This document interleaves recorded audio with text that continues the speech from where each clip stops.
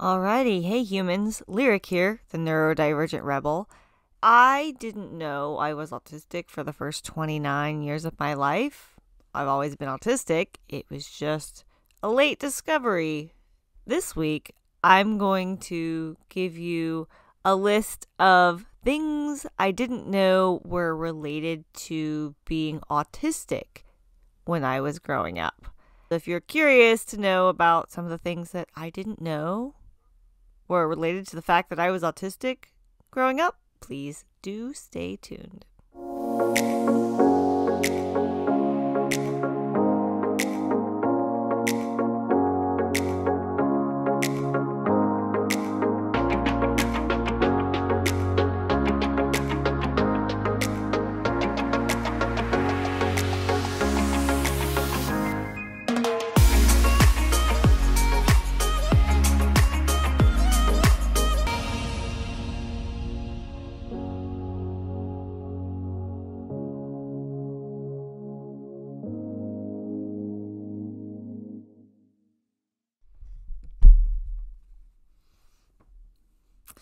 Quickly, before I dive into this list, I would like to say that this is my own personal list, and that means these things are not going to be true for each and every single autistic person. These are true for me. Each and every autistic person is an individual, and we are all very different and unique and have vastly different experiences. You may relate to some of the things on my list if you are autistic. You may also not relate to some of the things on my list, because we're all unique individuals. If you're neurotypical watching this video, please do not think of this video as a definitive list and that all autistic experiences are going to mirror my autistic experience. With that in mind, we can now dive in. When I learned I was autistic, I realized all of my struggles in school are because of my undiscovered autism and ADHD growing up. Without a doubt. The school systems were set up for one particular neurotypical learning style, and my autistic thinking and my ADHD made the classroom experience a nightmare for me, and explain why the classroom gave me sensory overload, which is another thing we'll get to in a minute.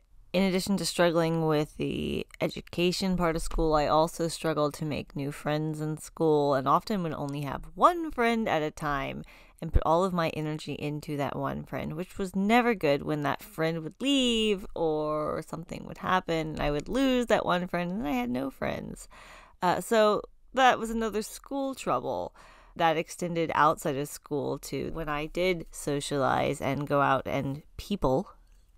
I would have social hangovers, and then there's autistic burnout, and my love and need for solitude. I've seen memes online that say, for every 1 hour of human interaction, us introverts need 3 days of downtime to recover, which I think is kind of funny. That might be a bit of an exaggeration, but I feel like I do need a lot of recovery time from social things, especially with people I don't know very well. Like, that's really exhausting.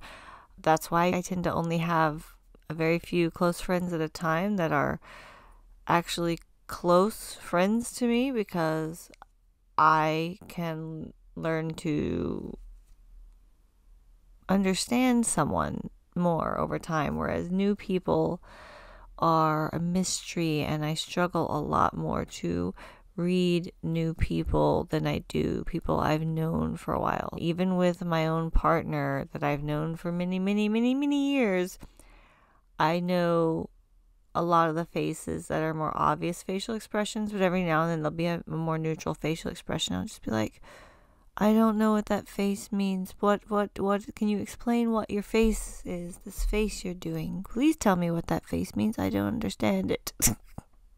Now that I know I'm autistic, I am really conscious of the fact that facial expressions mean something, because I didn't used to think to look for any information. It just didn't occur to me before I realized I was autistic. I wasn't looking for information in body language or facial expression. I was like, yeah, oh, that's a thing. Interesting, fascinating. It's actually something I'm really interested in now that I know it's a thing. But I didn't figure that out until I was 29. Oh, A very big thing that is related to being autistic that I didn't know was related to being autistic is my love and need for routine. And also why I would freak out and get so upset with people and with changes of plans, and when things would be sprung on me last minute and surprises and things like that. That was a big eye opener, because I would feel myself getting so upset about something, and I would feel like other people don't get this upset about a little change to something. Even if it was like a change that I actually might be excited about, I would struggle to deal with it because the plan had changed. I had my mind set on doing one thing. It was like my whole world would fall apart, and I would have sometimes these explosive meltdowns in relation to these changes and this unexpected coming to me. Now, finding out I'm autistic and then looking at my life is been a lot of, oh, that makes sense. Oh, that makes sense. Oh, no, that makes sense. Everything makes a lot more sense all of a sudden. Thinking about those meltdowns and getting so upset over these changes, or just in general, why I would have such explosive outbursts and meltdowns or overloads and shutdowns and sensory overloads. These events were finally explained. But it wasn't just bad things. It was my natural ability to be a great acrobat, because my body was super flexible. I naturally could do back bends because my back and shoulders were super flexible. It's actually called hypermobility, and if you don't have enough muscle around these super flexible joints, you can dislocate things and hyperextend and hurt yourself. I have a lot of old injuries from this, but I have some really cool photos to show for it. Check out the NeuroDivergent Rebel Instagram page if you would like to see more of that, because a little pain, but no regrets. Something else I didn't understand was related to being autistic was my complete dependence on visual schedules, prompting, and visual reminders and lists to get things done. Another big thing I had no idea was related to being autistic was how much my body moves, stimming, rocking, echolalia, verbal stimming, all of these things that my body seems to kind of have a mind of its own sometimes for are related to being autistic and how my autistic body regulates energy. Also the sensory seeking,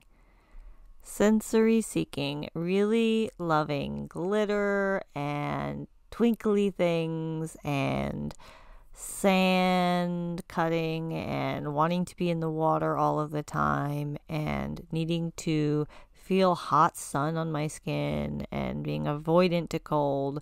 All of that sensory stuff is related to being autistic. Also being gaslit by people and being told that I was being wimpy or complaining too much about sensory stuff my entire life is related to being autistic. Another great thing about being autistic is my ability to hyperfocus. That is related to being autistic.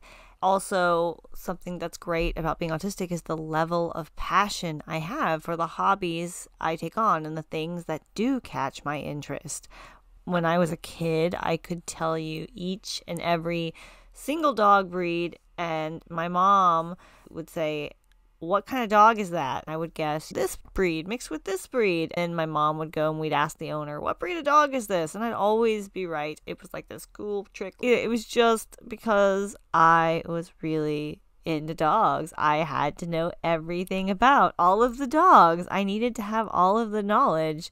When I was a kid, it was a neat trick, wasn't a particularly useful skill, but eventually that did evolve into more interests. It became dog training and then animal behavior and animal training. And I got really into behaviorism for a while. Now I care more about cross-species communication and communicating with animals that can't necessarily use words to speak back with you. and building a relationship with animals. That could actually be an entire video altogether. So I'm going to pause because I will go on a tangent otherwise, because I'll get really interested in it and can tell you all of this geeky stuff. That's because I'm autistic. Fewer things make me happier than being left alone with my passions and to study and engage in one of my passions or hobbies or special interests. Ugh, as they're sometimes called with autistic people. If I like you enough that I want to leave my passion to hang out with you and come out of my happy place and hang out with you, you're really, really, really special to me. There are a few people that are that special in my life. Another thing I didn't know was related to being autistic would be selective mutism. There's nothing selective about it. The name is very deceptive. That is losing the ability to speak when anxious or overwhelmed. Even if I know exactly what it is I want to say, it's like my mouth forgets how to make the words. The most recent time this happened to me, I had a panic attack, and for 20 minutes I sat in the car after the panic attack, completely able to think clearly, knowing exactly what I wanted to say, not being able to move my mouth, and just screaming on the inside, watching the clock for 20 minutes going, I wonder when my mouth is going to start working again. Before that, I remember one of the early times this happened to me was in elementary school, nervousness about speaking in front of other children in the class, not being able to read what was on the paper in front of me, knowing the words, seeing the words, but my mouth not being able to move to make the words come out, despite knowing exactly what words I wanted to say. Another one, I'm clumsy. I'm always walking into walls and doors and smacking my head on things and busting my butt on things and falling on myself. And I struggle with driving. All of this is related to sensory processing.